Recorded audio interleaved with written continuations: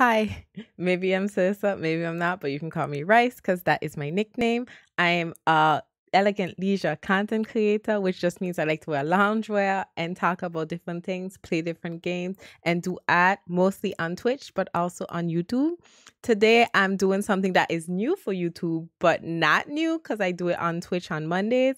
It's architectural review, where I watch videos and do commentary because I studied architecture for several years and work as an architect, but architectural designer, I should say, but also only for public buildings.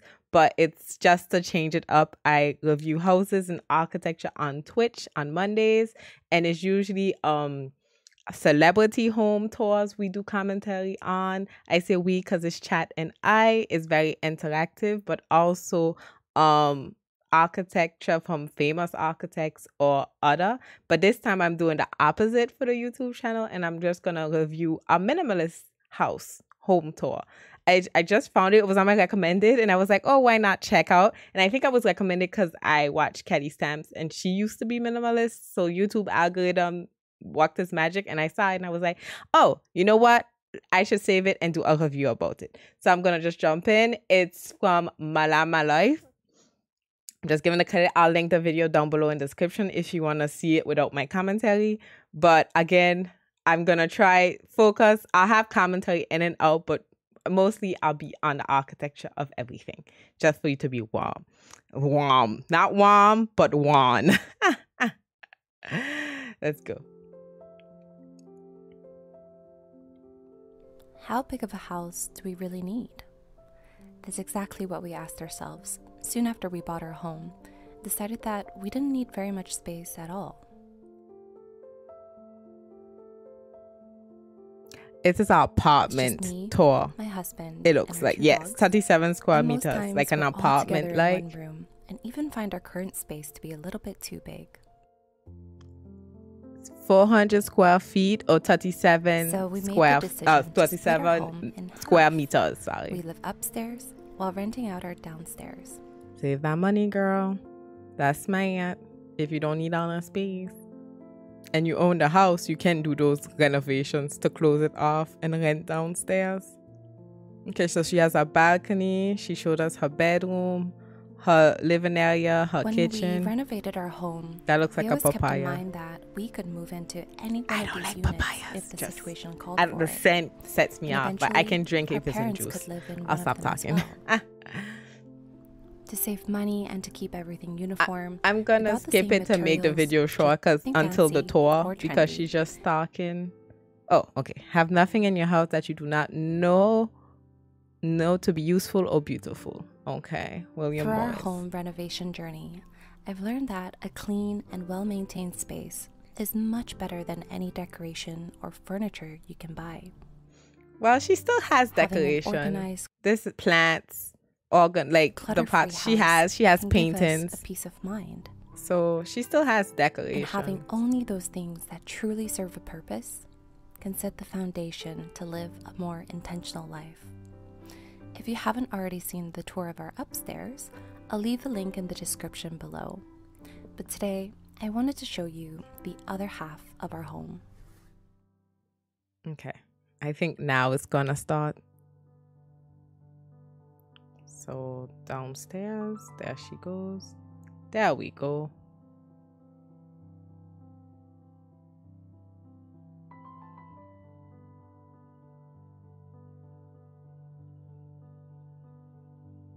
Welcome to our downstairs. The total living space is around 400 square foot. Okay. 1 bedroom, 1 bath. You will see right away that for a small space, there is a lot of storage. Which is good. A hallway pantry on the left. Which is good. And a Harry Potter closet to the right. I wouldn't call it a Harry Potter closet, but okay. I get it's the idea of the closet being under the stairs. But at least I went to school in France. In college, we call whatever is distributing space, which is hallways, etc. We always learn in design to make it as useful as possible. So the fact that there's storage units and a little bench here the time is the extra, but the bench, it makes it useful space. We used to call it Espace Utile. So that is bonus points because since it's just a space that you can't literally live in, that should be all the places you can store things, you can put sitting areas or bookshelves, things that will be useful and passing. Technically, like there, I would put maybe for me a bookshelf or something, because there you're sitting to maybe talk on the phone, maybe do something. But usually you have to think about usefulness, make it useful space if it's not going to be lived in space. Behind this wall that we put up is the original stairway to the upstairs. It's quite soundproof and solid, and so far we haven't had any issues with the noise or privacy. To open up the hallway a little bit more, my husband created this cute little bench out of leftover wood. It's cute. Good idea. Even found this perfect cushion to go on top of it. It's such a cozy little If that can open up and put the cushions in, bonus points for that design. If that little thing can open up and you can put cushions or extra storage, that's right there, extra storage space. But continuing down the main hallway, there's the living area. Sorry, that's my phone. This also serves as the dining room and the kitchen. In order to fit everything into a smaller space, I knew that everything in this room had to serve a specific purpose. Makes sense. I used to live in 20 square meters, and after I moved to 24 square meters, it's hard. It's hard to like put like tables and stuff. So it's those miniature tables and chairs you have to put, in this space or foldable tables. But even I rarely use mine in the summer because it gets so hot. Oh, she said there's no oven. She can get a mini oven. I had a miniature oven. Well, you can get air fryer, the portable ones, and it works just for little things. Use some leftover parts interchangeably. Also, since I had a lot of extra plates, bowls, and cups, I just brought them down here for our next tenants. And notice that all the shelves, they have storage, they have like cupboards. Like it's important to store everything. It took some time to find the perfect pieces to fit this tight space. But I think this is for our 2 people maximum. And if you invite people, foldable things have to be added. The ache for home lives in all of us, a safe place where we can go as we are and not be questioned. Maya Angelou. This dining table set is from Amazon, and it fits perfectly in this corner of the room. Yeah, we're gonna skip that since this velvet green love seat is really comfortable, and as it pulls out into a twin-size bed for any visitors who decide to sleep over. They do have a little thing if visitors come in. The dinner thing, maybe not, but I think from that door they might have like a terrace in French, a terrace. And if you have a terrace, you can like, especially she lives in Maui and Hawaii, so it's probably good weather. I'm from the Caribbean, so it's probably like hot, so you can just put people outside, so you don't necessarily need that dining space inside. That's bonus points. You can go outside and eat. The land behind our house is private property, so we don't have any other neighbors behind us. Bonus points. That we can enjoy the peace and that means you can actually live outside. You can have hear a pin drop. You can have some outdoor space as a living space. You can have all your lunch, your dinners outside, your breakfast outside, and that saves the kitchen. And now the space is an extended living area to do yoga, enjoy a morning cup of coffee, and even do some light gardening. That's cool that she has no neighbors, because that's even extra. Moving on to the bedroom. What I love about the bedroom is that it's quite spacious and bright. Because of the trade winds coming through this window, she do have bills. Maybe it's enough not really necessary. Also, the fact that it's downstairs, it doesn't ever get as hot as our upstairs unit. She has a fan. We purposely left this room empty. I'm surprised it doesn't get as hot, because I think Hawaii is hot, but maybe it's not facing the orientation of the place is not towards the sun.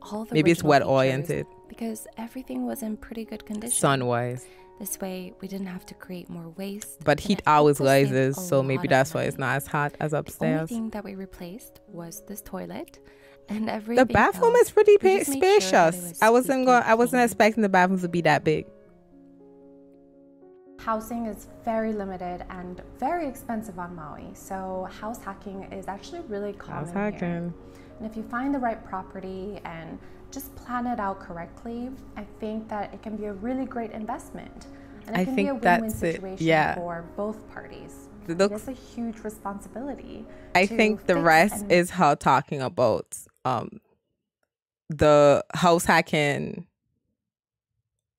Yeah. Oh, there. say that You see all outside. of our tenants have been so amazing so far. Yeah. Really So that's pretty much the video. But I feel like I get the essence of it. It's well distributed. I see a little keynotes of like the storage, perfect, and hallway. That's where it should be. Like not too many dishes, not too much. The furniture is adequate to the spaces in the bedroom. Honestly, okay, we only saw the fan, the bed, etc. But like she said, it's for tenants, so I understand why it's empty. Because my question is, do they have closets for like clothes? I'm guessing it's in the hallway.